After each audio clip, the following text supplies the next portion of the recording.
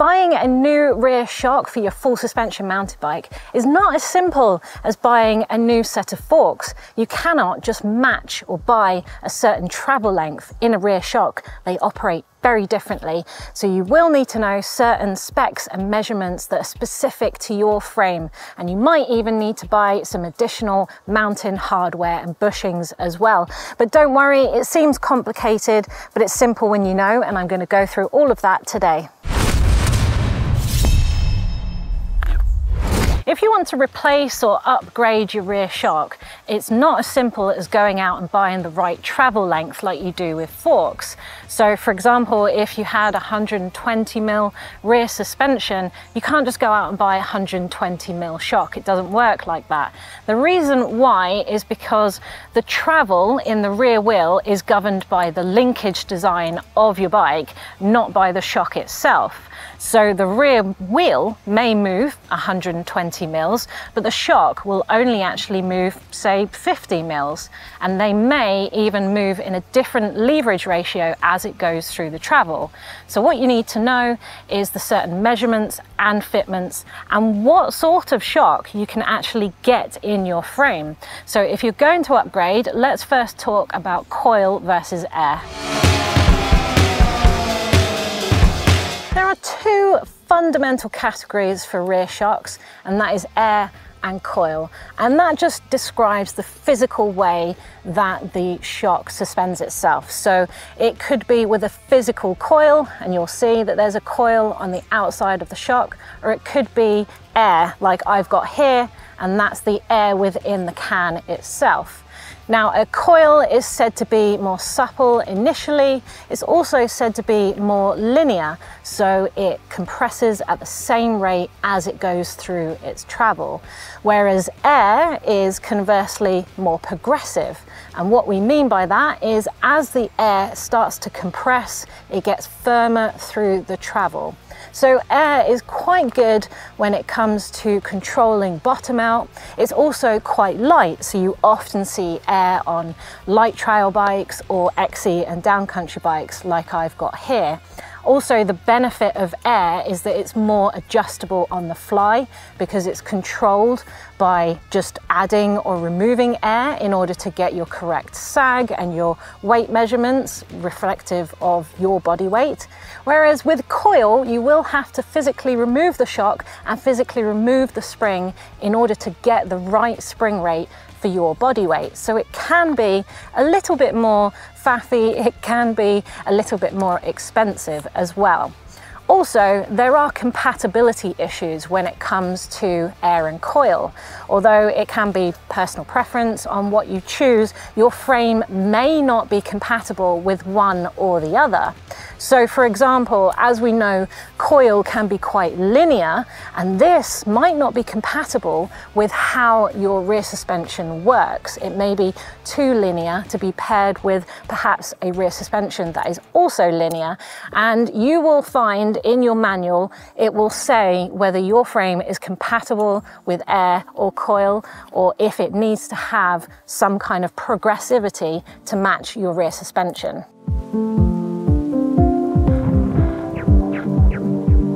So when you buy a new shock, if you're just replacing it for like, it's not as simple as just buying the same model, because each model will come in a different size to fit different frames.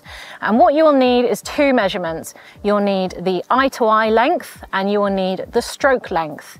The eye-to-eye is the measurement of that shock from the eyelet to eyelet. So that is the center of the hole to the other center of the hole, and the shock needs to be fully extended. Now this can be really tricky to measure. The best thing to do with all measurements actually is to try and find the technical specs online for your frame or the manual for your frame, and they will almost certainly have the eye-to-eye and the stroke length required for your frame in there. A digital caliper is probably the most accurate way to measure your bike rather than a ruler, but you can do it with a ruler or a measuring tape. The problem with some frames, as you can see here, is that eyelets might be oriented in different ways and you might not be able to do it on the bike. So if you do need to measure your shock, then you might have to remove it. The second measurement you need is the stroke length, and this is how much movement your rear shock has from fully extended to fully compressed. So you might have to let all the air out of your shock in order to figure out where fully compressed is. So on my shock, often it's around about the line for the Kashima writing here, but you are going to have to figure that out on your own shock. Now, it might be better to take this out of the frame and measure it fully extended and then measure it fully compressed, and that difference should give you the stroke length. You can actually do this with the eyelet measurements as well.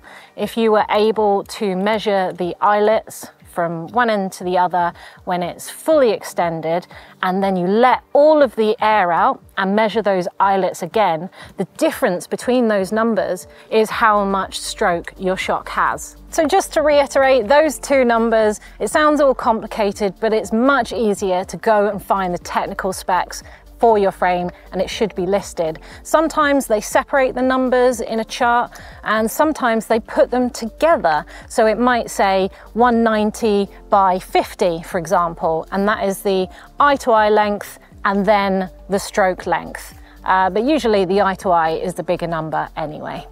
A quick word on understroking and overstroking your bike. So that effectively means getting a different stroke measurement to what is recommended for your frame in order to try and change the travel length. Now, it's not always that simple. Complicated linkage systems means that the rate at which your rear wheel moves might be slightly different to the rate at which your shock is compressed, and your frame will be designed for a particular stroke length in mind. And if you change that, you might change the rate at which the wheel moves. You might have linkages bashed together. You might even have the wheel contact the frame because it's not designed for that stroke. Now, there are frames out there that do allow it, but they are explicit at what you can run. So for example, Yeti SB130, they have a 52.5mm shock, and they do provide a lunch ride, which means you can have a 55mm stroke shock. But they have tested this and they allow you to do it, and they're explicit with it. If your frame does not, then it won't be warranted if you change it. And when you buy your new shock, it won't come with any mounting hardware. So that's the hardware required to mount the shock to your frame. And some frames require it, some frames don't. So for example, mine here, I don't need any bushings in the lower part. No mounting hardware there, but I do require a bushing in the top to be mounted to the shock so that it goes in the frame. Now, usually your manual or your technical specs of your frame will tell you what bushings or what mounting hardware you require. And there's a couple of measurements that you'll need to know to get the correct bushing. So you will need to know the size of the hole that it's going into in your shock. Often this is about 15mm, but do check. And then you'll need to know the length or the longer part of the bushing. So this could be 24mm, for example. And you'll also need to know the diameter of the hole in which the bolt goes through. So that could be 8mm, for example. Now, usually in your manual, you'll see something like 24 by 8, and that will be 24, the length of the bushing, by 8, which is the hole in which the bolt goes through. So it's an 8mm bolt. Now, the tricky thing about mounting hardware or bushings in the shocks is that you, even if you're swapping like from the frame, you can often keep the bushing from the old shock, but you will need a specific tool to pop it out and to press it back into your new shock. So either buy your shock and pay for the service in a local bike shop if you don't want to buy the tool, or maybe even buy the shock from the shop itself so that they can help you get the right bushing and to put it in as well. If you're looking at your manual and you've found the measurements for the bushings that you require, perhaps the length and the bolt diameter, you might see something else like 15mm open eye or open-ended eye or something like that. And that just means that one side, or maybe even both, don't require any bushings at all. You'll probably have a proprietary bolt like I do for my Lux here that fits into the 15mm. And that's because, well, actually that's one standard we can actually call a standard in shocks, is that they're almost always 15mm in diameter here. If you have a trunnion mounted shock, that means that there's an eyelet going through the main air can itself. Now, often this means that there's two bolts that go in either side of the shock itself. And this means that you'll have proprietary bolts that came with your frame to mount that shock. And you probably don't need any bushings around the top part of that shock. You may or may not need mounting hardware or bushings at the other end. You can just check that by removing and having a look at the shock, or checking the manual and the specs on your frame. Now, another few things to consider is whether you want a lockout, what your orientation is, and if you want to piggyback on your bike, or if you've got one already. So if your shock has an extra reservoir, that's called a piggyback, and it's an extra reservoir of oil, which helps give more oil volume, which can control temperature changes for more aggressive riders or for long descents. Now, if you have a piggyback already, you can switch to an inline. Now, this is an inline because it doesn't have a piggyback, but if you have an inline shock right now and you want to switch to a piggyback, you do need to check whether your frame can actually take that. Some frames say that they can't take piggybacks.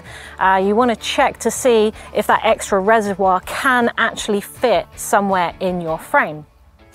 Now let's talk about orientation. So that piggyback can sometimes move in different directions. It can be switched round, and generally there shouldn't be any rule on which way round your shock goes. There might be some specs in your frame technical specs on what orientation the shock should be, but otherwise it's just personal preference and making sure that there's clearance for things like water bottles in your frame.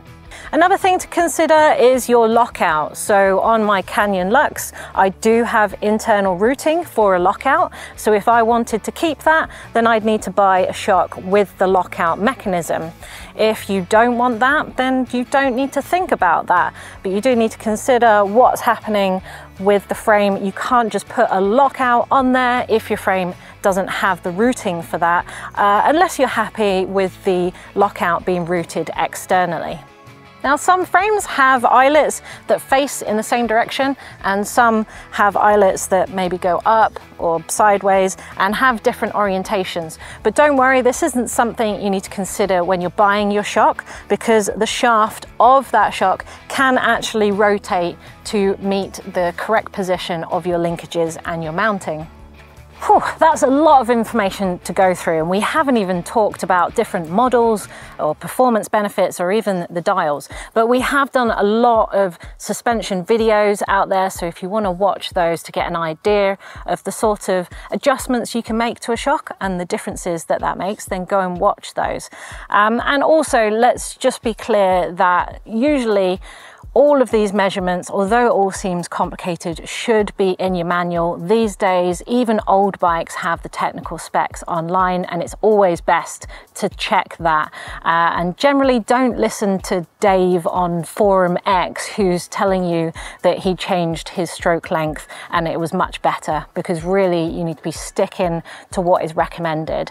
And last but by no means least, when you put your shock back in your frame, make sure you're greasing those bolts and make sure you're torquing up to the spec. So usually the torque number is written on the bolts or on your frame somewhere, or at least it will be in that manual again. Anyway, best of luck choosing your new shock, and do check out our other videos that tell you how to measure sag properly and get that suspension set up correctly. Thanks for watching.